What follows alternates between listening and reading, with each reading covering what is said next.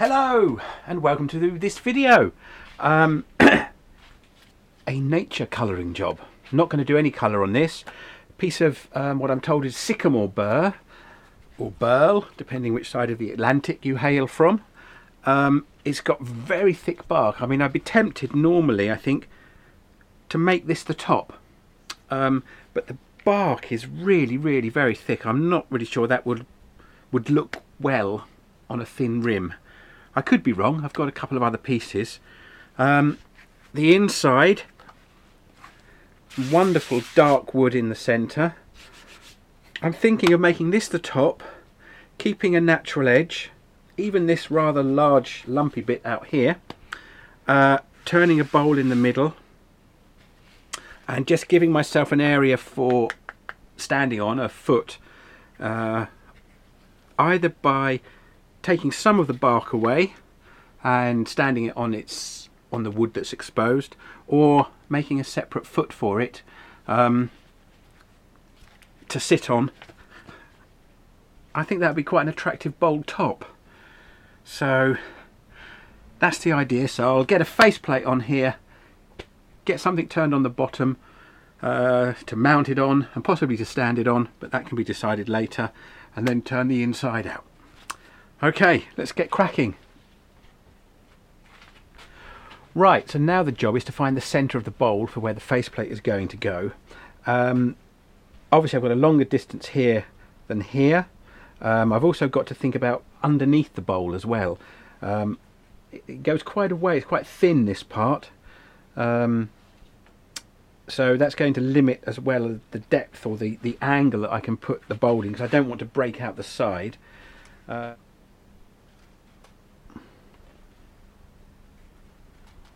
Going to put it there. Just a bit worried about the gap under there. Let's just measure this distance. 13, just about. So we're going to have an opening in the middle of about 22 centimetres we can get away with. 23 maybe. Yeah, we should be able to get away with about 23 centimetres, which in real money is about 9 inches. I don't know how many of you got into woodwork through Norm Abraham, the New Yankee Workshop, but that was certainly a big influence on me. And this was one of the things I bought under Norm's influence. A drill and combined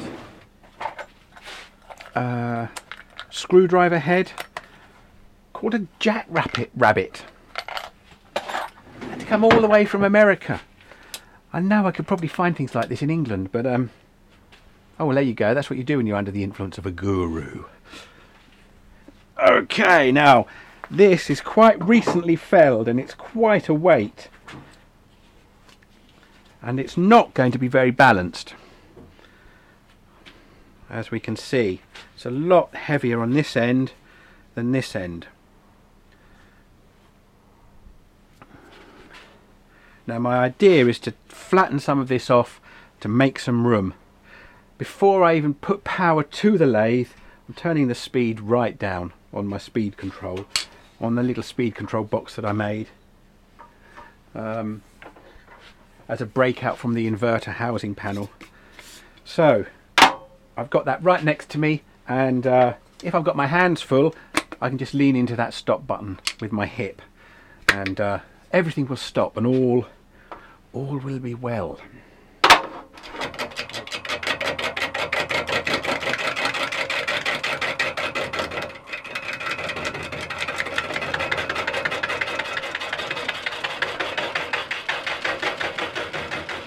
Yeah, I'm going to actually adjust the position of the faceplate.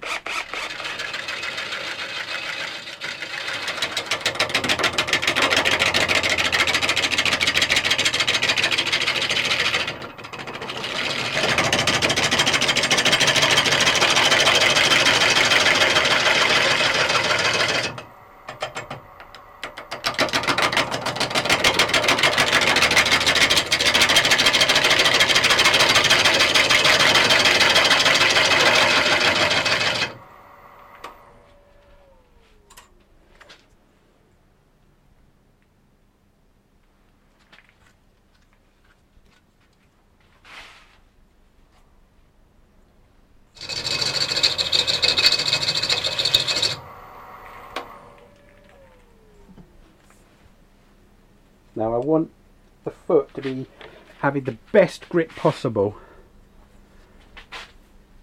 So that means getting it as close to 100 as possible. That's about 106. Where it was soft around here before, that's gone. That's pretty solid wood, although it's very wet because it's freshly felled. In terms of the depth I've got here, that's 15 millimeters to that point. So I can shave a couple of millimeters off, dovetail it, and then I'm going to flatten off this part.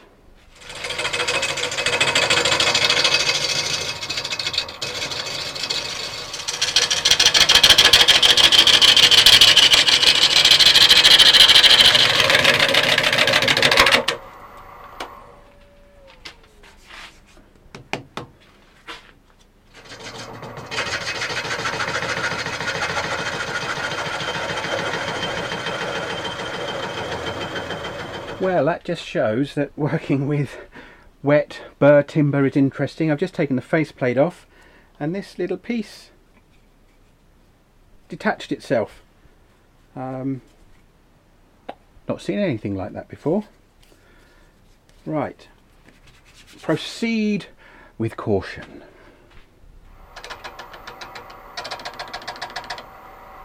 Just want to give myself an idea of where to turn.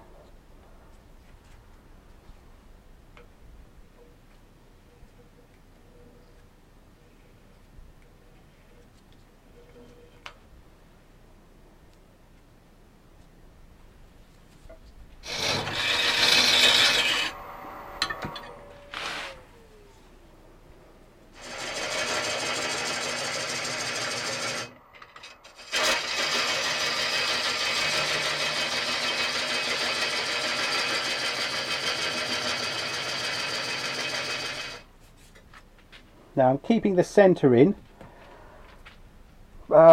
mainly to help give it some structural integrity while I turn the bowl out. Some of you may have invested in some of these carbide cutting tools. I'll put a link onto where I got mine from. For sort of clearing of wood, I find them quite useful. But if you're thinking of investing in one of these, you really have to use them right on centre. I think I'm probably there. I'll just give it a go and you can see what they cut like. Where they are useful is because it's a circular cutter, you can cut on this edge, the end, the left hand edge.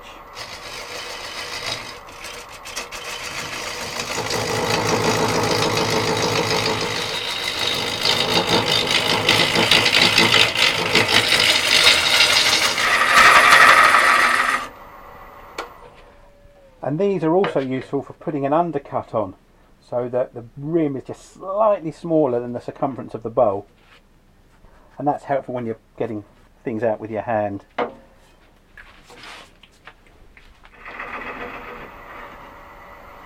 Okay, I think I've got a reasonable curve going on in there.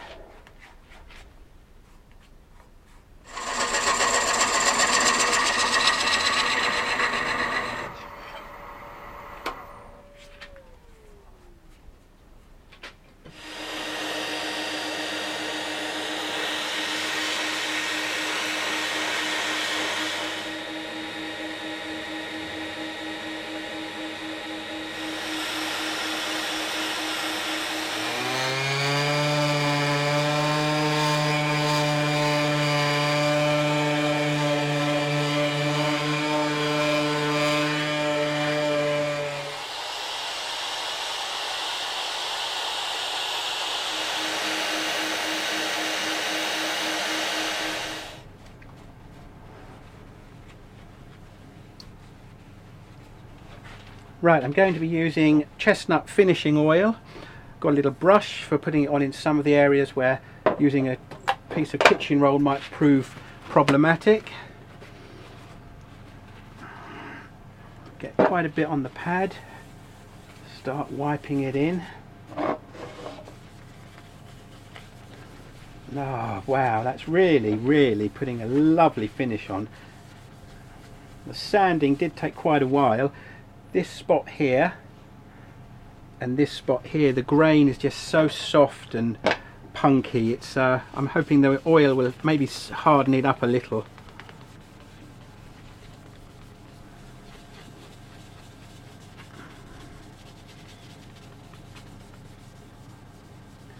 Now here, I thought I'd just left lots of little marks, but that's actually a pattern in the grain.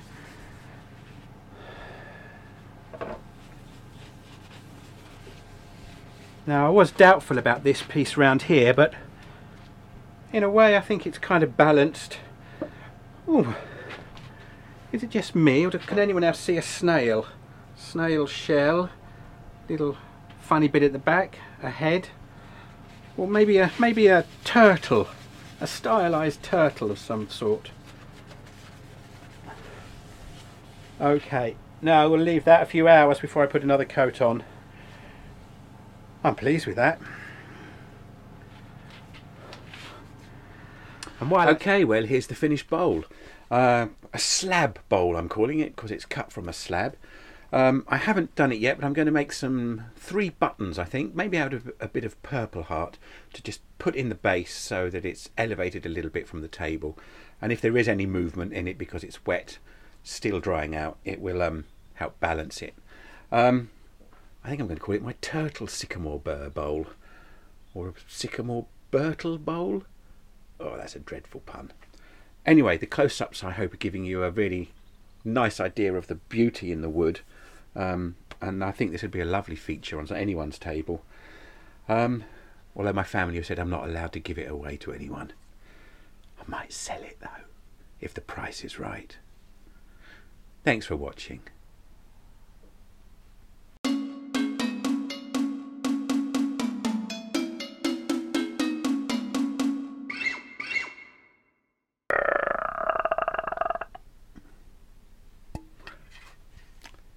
This has got me thinking.